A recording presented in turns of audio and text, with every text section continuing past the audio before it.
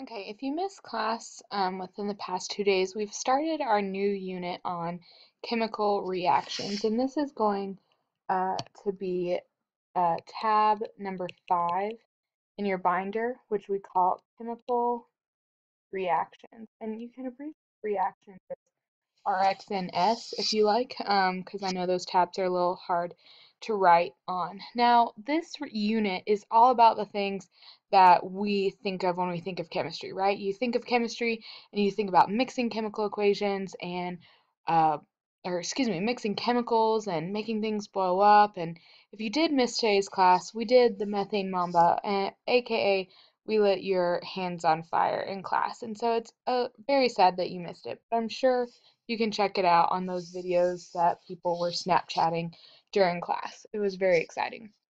Now, chemical equations. Okay, chemical equations are how we represent reactions, okay? Because we need to be able to kind of, through the written form, explain what's happening. And a chemical equation is similar to a recipe. Okay, you have ingredients and you make your products. Now, Thanksgiving was recent, and for Thanksgiving, my thing that I make for my family is apple pie.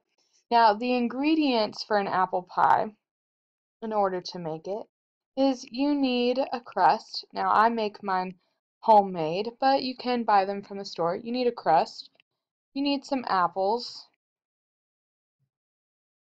and you need some spices. Now, this is obviously a very abbreviated version of an apple pie, but that's the general gist of an apple pie. Now, this is one way that I wrote it as a list, but you could also say that a crust plus apples plus spices produces a pie. Okay, now this is telling us the exact same thing, where this everything on the left side of our arrow is our ingredients, and the pie is our product, right? That is what we produce. And this arrow right here literally means to produce or to yield. So anytime you kind of hear that phrase, you can think in your head, okay, arrow. And so we see this going on. Now, if we look at our back to our guided notes, it says in a chemical equation, we call the ingredients reactants. So in a chemical equation, for example,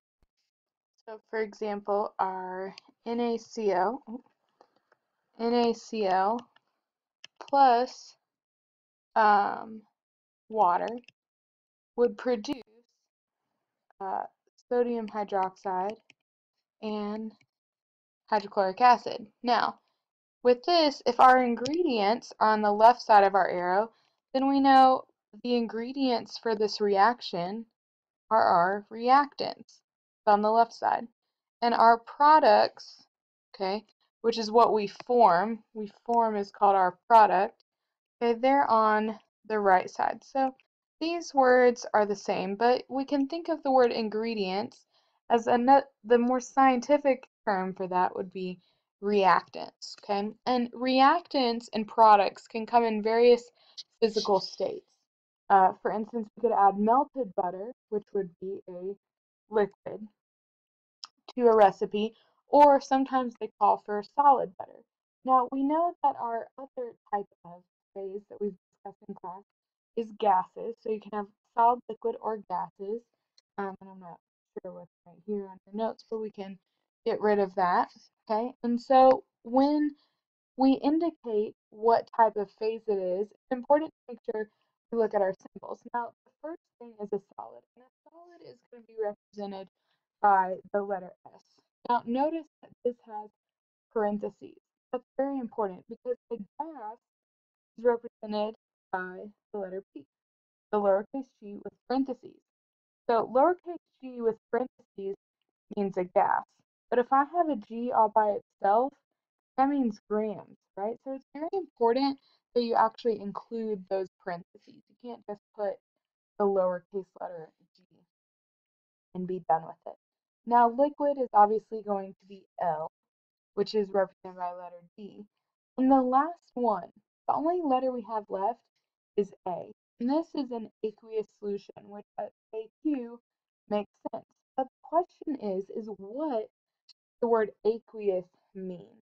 What does this word mean? And it means to a solid dissolved in water.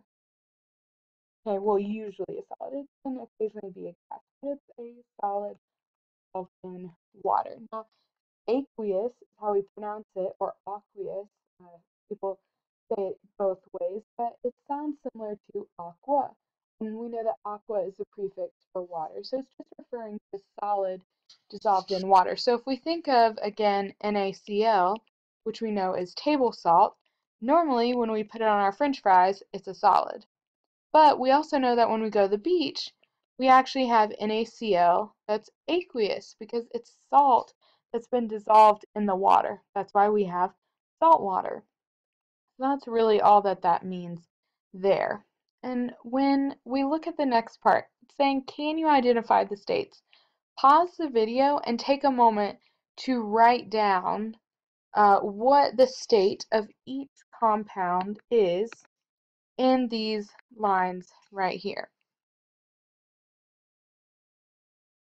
Okay, so you pause the video, you wrote them down. Let's go over it. This G tells me that ammonia is going to be a gas. The L tells me that water is going to be a liquid. And the AQ for both ammonium and hydroxide tell me that they're both aqueous solutions. So we had very different things in our reactants and different things in our products. Keep in mind that my reactant is everything on the left side, and all my products is what's on the right side. And it would appear that I jumped the gun on that because it asks you that right here, okay? You need to be able to identify reactant and products in the chemical equation. This will be on your quiz and on your test for this unit. You might even see it show up on your final exam. So it's very important that you be able to do that skill. So let's move on. Okay, well, we know how to read a chemical equation now, but we need to look at what is actually happening. And so our reactants are mixed. And when a chemical reaction occurs, the atoms get rearranged.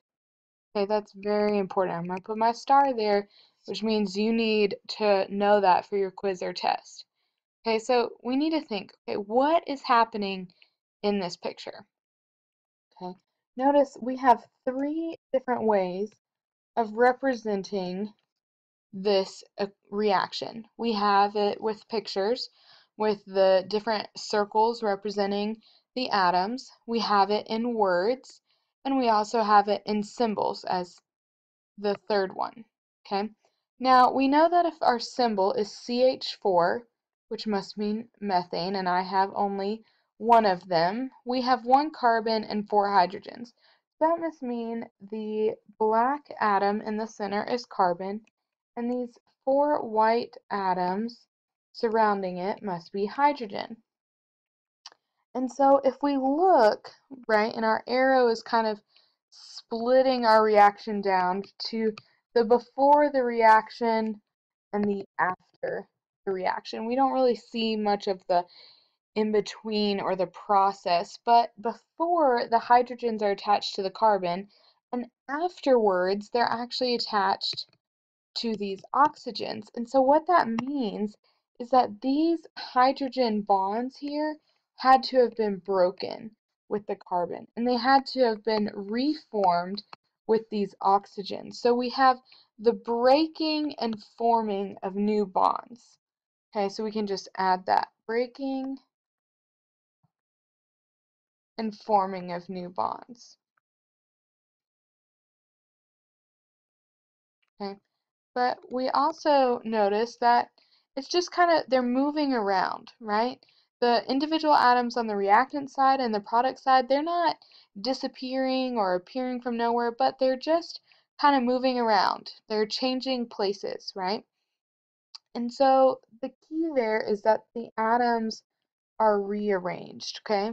They're not coming from anywhere except what is in the reactants. So if we want to count the number of oxygen atoms on the reactant side, we want to count, okay, how many do I have on both the reactant side and the product side? I see here that I have 1, 2, 3, 4 oxygen atoms, and I can confirm that by saying 2 times 2 gives me 4 on my reactant side. And I have 2 oxygen atoms here, and 2 times my 1 oxygen gives me 2, so 2 plus 2 is 4. And I can also count my red spheres, 1, 2, 3, 4. So I see that I have 4 oxygen atoms on both sides. Now let's kind of get rid of that so we can look at some of the other atoms that we have here to look at, some of the new elements. If we look at the next one, they want to know about carbon, okay? Now carbon is the black atom, and whenever there's no prefix, it's kind of like a 1. Chemists are lazy. We don't write one. So there's 1 carbon on both sides, and we can see that with our black spheres here. We have 1 on the reactant side and 1 on the product side. So we can go ahead and fill that in our worksheet. And then last but certainly not least is the hydrogen atoms. Now the hydrogen atoms are the white circles, and so we can count them. Let's go ahead and pick a different color. We can say 1, 2, 3, 4. But we can also see that this subscript 4 tells me that I have 4 on my reactant side. And if I look at my products, okay, I can again count the white circles, but I can also look at my coefficient multiplied by my subscript. 2 times 2 gives me 4.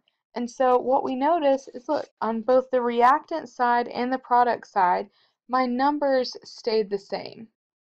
So they stayed the same.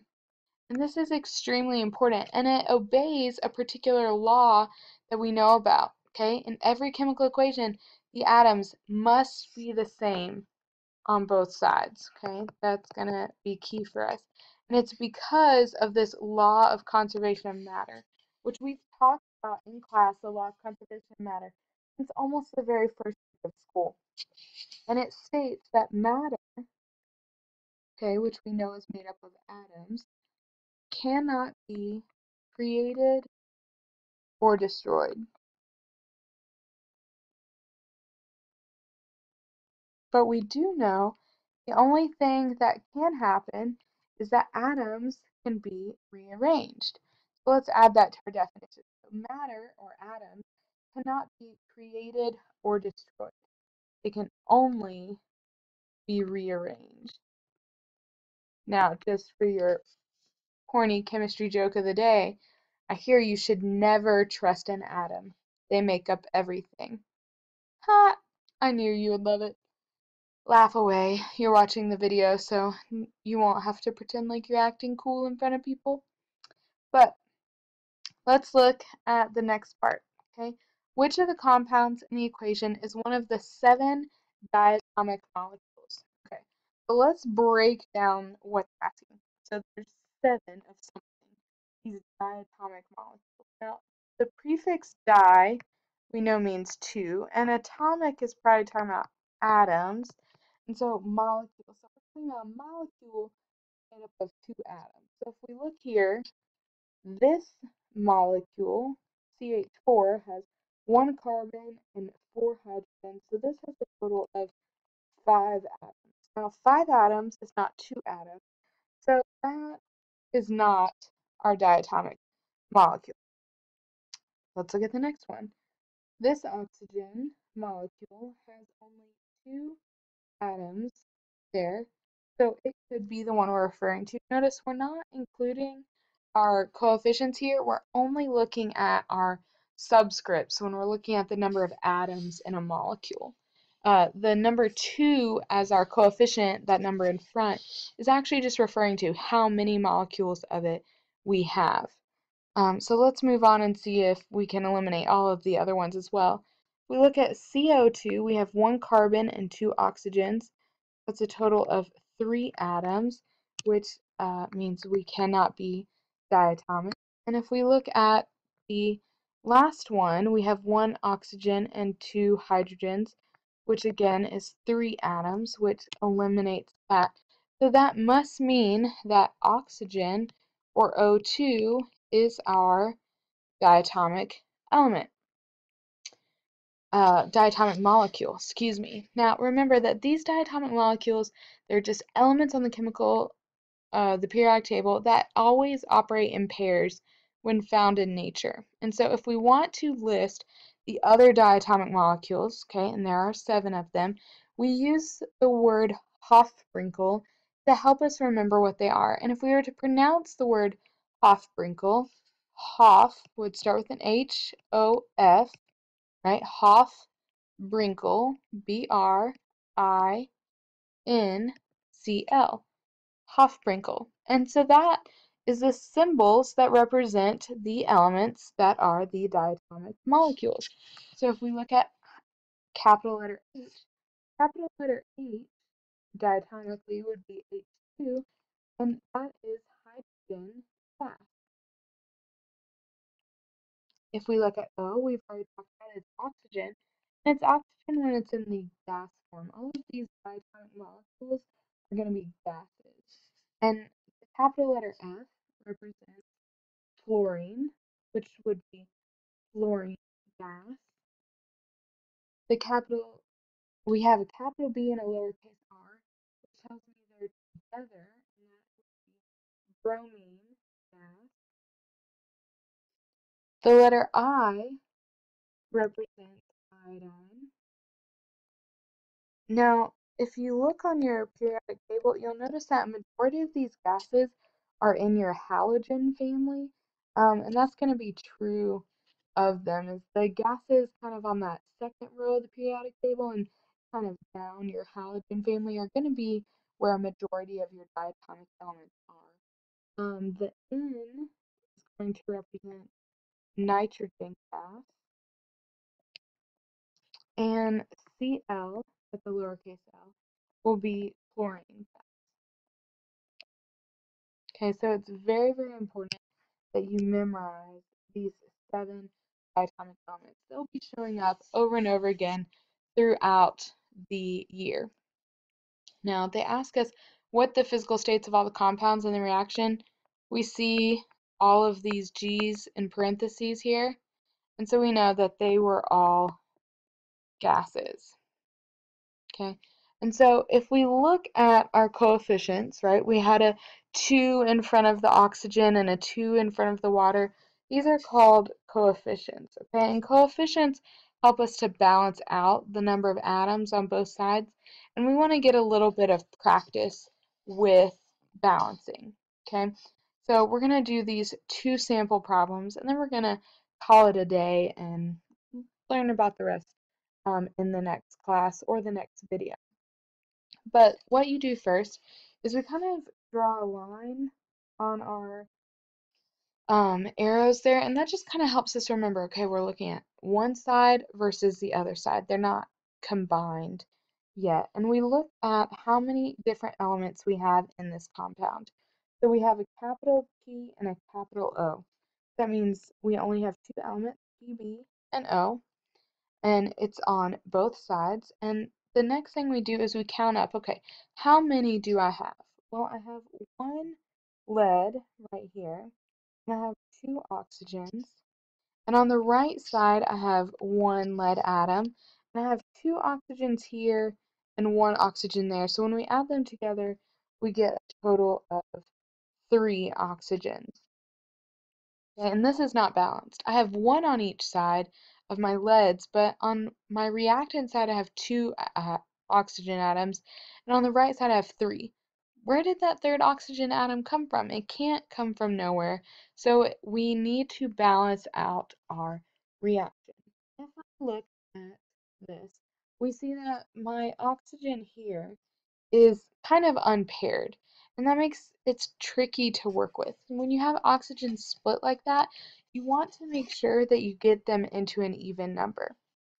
Now, if I put the coefficient 2 here, okay, the number 2 is your coefficients, in this case the number 2, is always multiplied to every element inside that molecule. So 2 times my 1 lead will give me 2 leads, and 2 times my 1 oxygen will give me 2 right here, plus these 2 over here. So that really changes it to 4. Now this is beneficial to us because even though our leads are not balanced, we now are dealing with an even number here and an even number here, which is always a lot easier to manipulate. And so if we look over on our reactant side, in order to make our leads balance out now, we need to put a 2 right here. And 2 times my 1 lead give me 2, and 2 times my 2 oxygens give me 4. And so by balancing out my lead, I balanced out my oxygens at the exact same time. Now, with this blank spot here, we can either leave it blank or we can put a 1, because 1 times 2 will not change the answer at all. It's still remaining at 4 total oxygens with the other coefficients included in there. Now, if we look at number 2 has mercury, Hg, and oxygen, which is an O. It has solid mercury oxide turning into liquid mercury and oxygen gas. Now we need to count how many I have of each. I have 1 mercury and 1 oxygen, and I have 1 mercury and 2 oxygens. Now, to balance out my oxygens, because the mercuries are already balanced, I can put a 2 here, because I know that 2 times my 1 oxygen will give me 2, but it also affects my mercury. 2 times 1 is 2. So now I go to my product side and I say, okay, I can't just magically make that 2, but I can add another mercury atom there, and 2 times 1 will give me 2. And my mercuries are balanced, my oxygens are balanced, and I am ready to go and move on to the next problem.